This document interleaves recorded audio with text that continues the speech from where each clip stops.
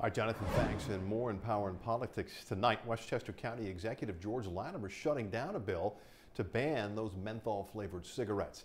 Latimer vetoed that bill, approved by an 11-6 vote by the legislature 2 weeks ago.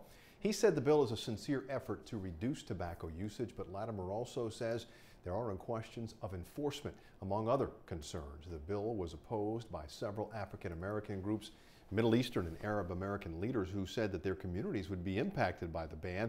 Instead, he says the county will fund a $3 million public education campaign to all residents and will develop a multi-level program to make sure there's improved enforcement of the existing 21 age limit to buy tobacco.